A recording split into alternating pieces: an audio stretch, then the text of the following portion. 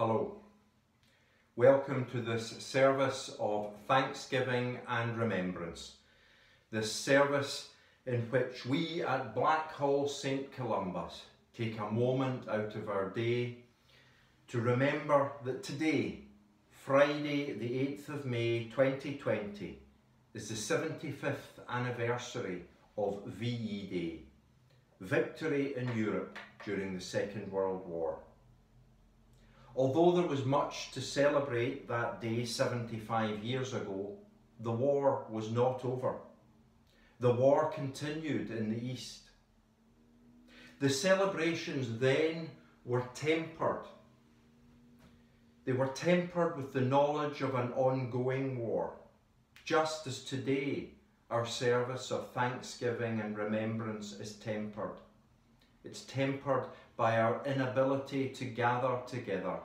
It's tempered by our inability to use our church buildings. And the knowledge that for us too, the war against coronavirus still continues.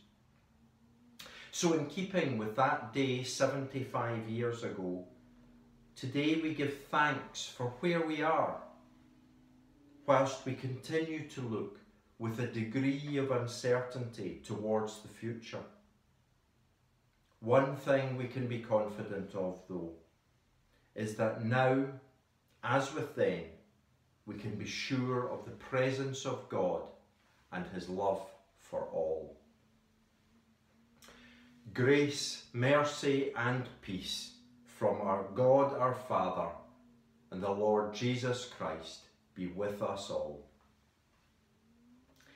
Let us offer our thanksgiving to Almighty God for the victory achieved on land, at sea and in the air, and for the liberation of so many.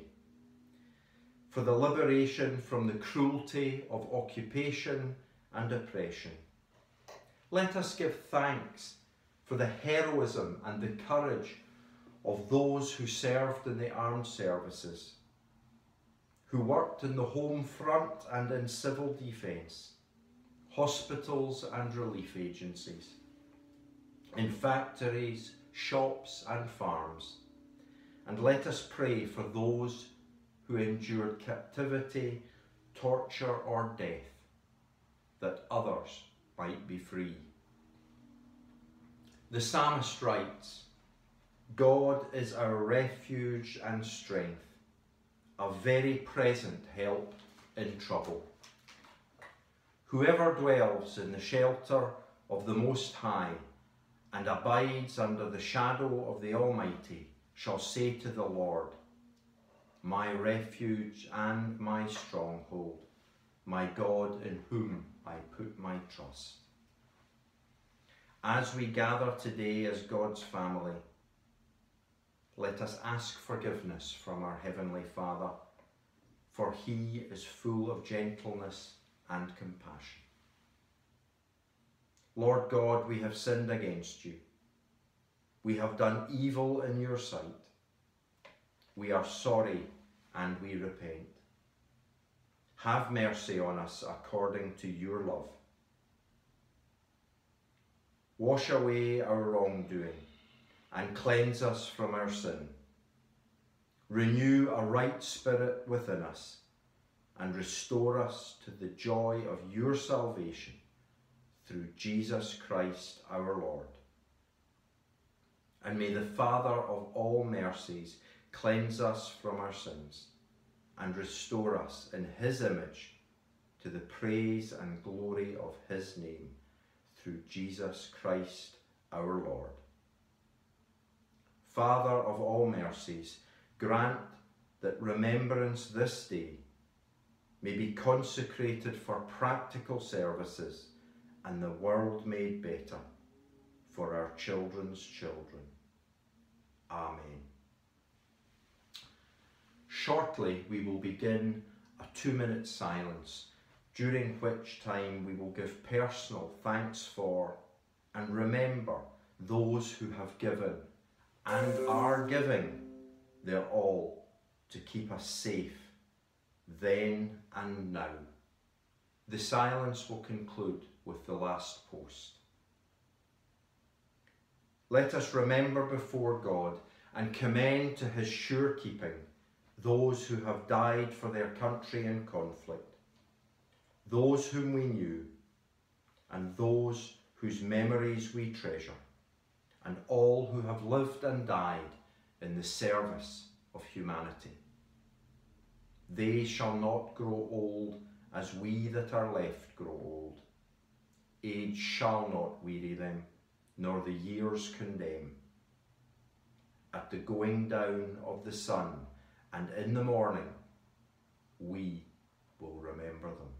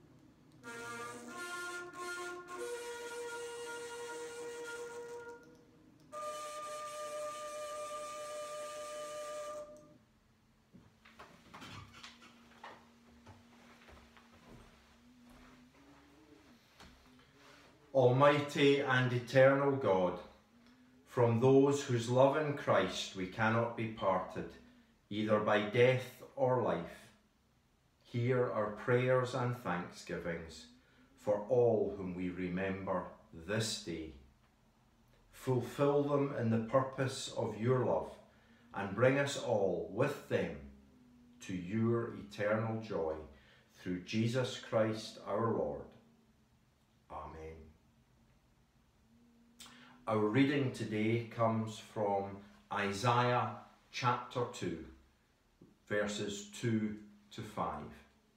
Isaiah chapter 2, from verse 2. In days to come, the mountain of the Lord's house shall be established as the highest of the mountains, and shall be raised above the hills. All the nations shall stream to it. Many peoples shall come and say, Come, let us go up to the mountain of the Lord, to the house of the God of Jacob, that he may teach us his ways, and that we may walk in his paths. For out of Zion shall go forth instruction, and the word of the Lord from Jerusalem. He shall judge between the nations, and shall arbitrate for many peoples. They shall beat their swords into plowshares, and their spears into pruning hooks. Nation shall not lift up sword against nation, neither shall they learn war any more. O house of Jacob, come, let us walk in the light of the Lord.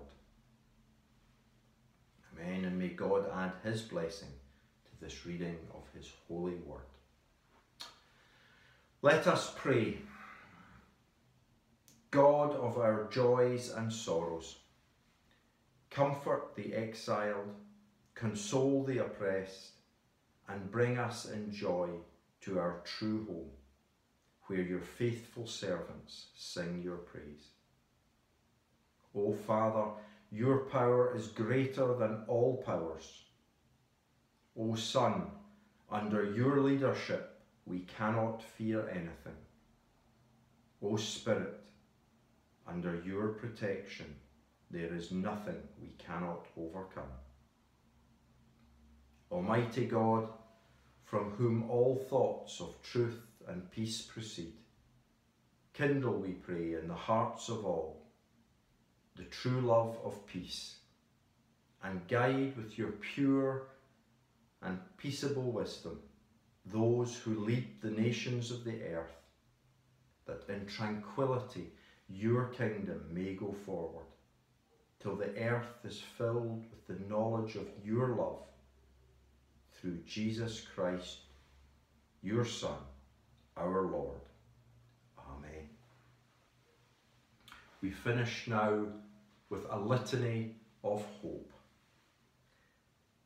Let us pray with thanksgiving in our hearts and hope in our souls for the future of the world and the needs of all people.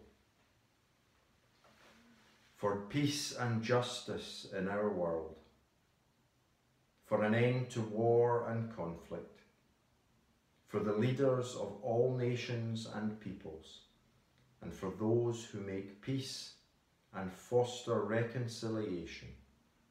Lord, in your mercy, hear our prayer. For the unity of all Christian people, for the Church of God in every land, for all who seek God and the truth, and for all who follow the way of conscience with integrity. Lord, in your mercy, hear our prayer. For the healing of memories, for those who suffer as a result of war, for communities where past wrongs and violence persist, for all in pain or distress and those who care for them. Lord, in your mercy, hear our prayer. For friendship and trust amongst all, for an appreciation of our interdependence, for the new partnerships between the nations, and a world that is in harmony with itself. Lord, in your mercy, hear our prayer. Most merciful Father, accept our prayers, that we may know your peace in our hearts and your love in our lives, through Christ our Lord. Amen. May the God of power and might make us strong in faith and love, defend us on every side, and guide us in truth and peace. And the blessing of God Almighty, Father, Son, and Holy Spirit be with us all now, this day and forevermore.